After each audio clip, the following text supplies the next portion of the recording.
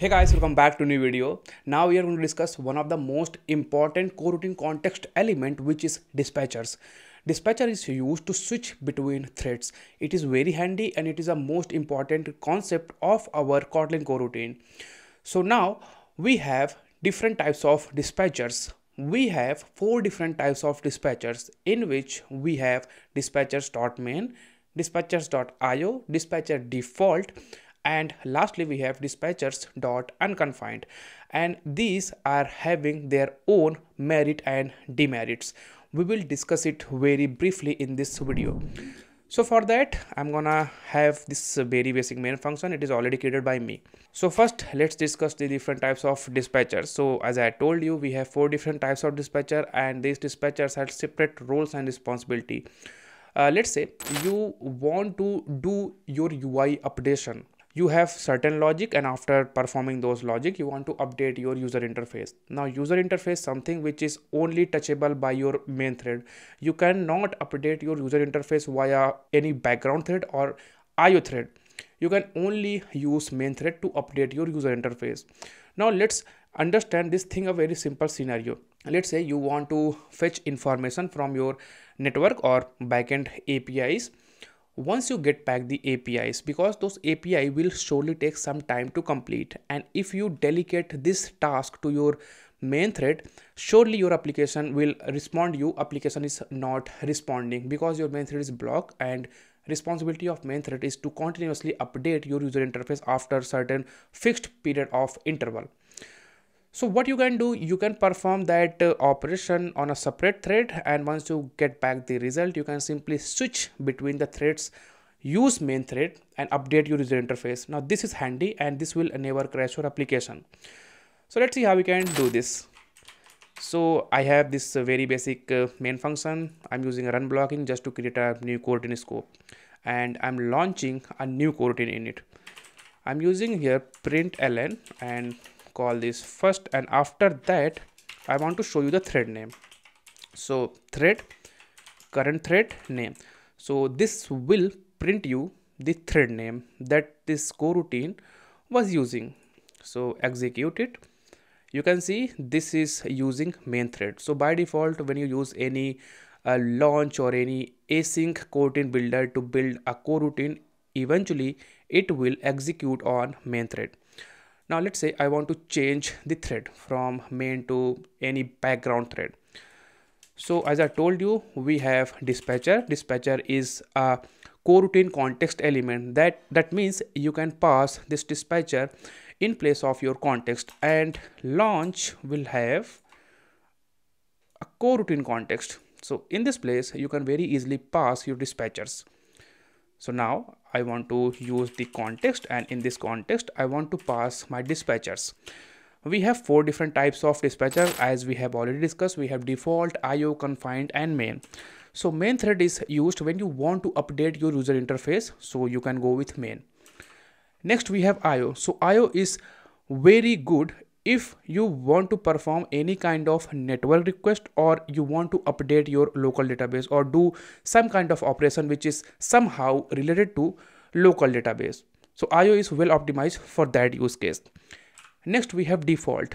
Default is used when you want to perform a very huge, very heavy computation. Let's say you want to perform audio transformation, you want to perform video transformation, you want to do something which is related to video processing. So this surely take a lot of CPU. Now this operation you can delegate to your Dispatcher.Default. And lastly we have unconfined. So unconfined is unconfined. If you use unconfined, by default it will start calling your coroutine on the thread that is used by you to call this particular coroutine, and once it reaches on the first suspension point, after that it will switch the thread. So let's discuss one by one all of these dispatchers. So let's say I'm using here IO, and now when I execute it, you will see we are getting something else. Dispatcher.Default worker 1. Now I want to use here default. So again this will use some background thread instead of main, as you can see in here. Now I want to use here unconfined. So as I told you, unconfined uses by default main thread because it is executed on main thread. That's why I'm getting here main. Now the interesting part of unconfined is, let's say I'm using here delay of 1 second. Now delay is a suspendable function. That means this will become my first suspension point. And after that, when I print my thread name, you will see some difference. And the difference is it start using some worker thread, background worker thread. Okay, so execute it. First main, and this time you can see it uses the default executor. So it is not using your main thread. So this is a behavior when you are using Dispatcher.Unconfined. So yeah, we have pretty much discussed all of the dispatchers that we have, and also we have discussed the use cases, when to use which. Now I'm going to show you one more builder, which is with context. Just control click on it. Again, we have to pass Kotlin context. So basically, using with context, you can very easily switch threads within your coroutine builder. So by default, I'm using a Dispatcher.Unconfined. That means it uses main thread. And let's say I want to perform some operation which will take a lot of time. Let's say I want to perform some kind of network request call. Now network request call is something which is heavily optimized for Dispatcher.io. So let's say I want to just switch the thread from main to Dispatcher.io or io thread. So for that you can use with context, as it is used to switch between thread. Well, with context will also provide you the return type, which is type T. So you can mention the type and it will return you the type once the execution is completed from your function. So it's a suspendable extended function over Kotlin scope. Now I want to use some delay of 1 second and I want to print the thread name. So I'm using here with context first, and at the end I'm using thread.current thread and its name, and at the end I want to return few information, let's say 4. So this is my information that I want after the execution, and I will call this first, and at the end I am going to print this with context 2, and at the end I want to just use my first. Okay, so execute it.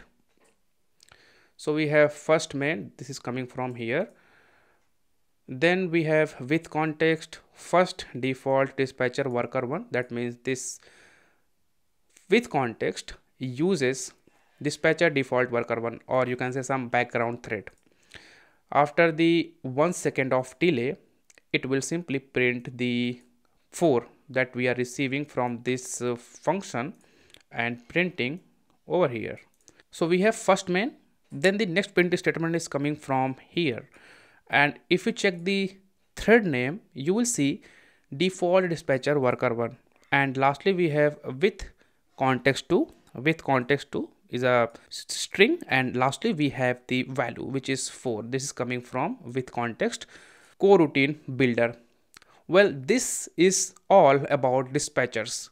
Dispatcher is usually used when you want to switch between threads. We have 4 different kind of dispatcher: Dispatcher.io, main, unconfined and default, and we have discussed pretty much each of them very briefly. So that's it for this video. I hope you got the idea what is dispatchers.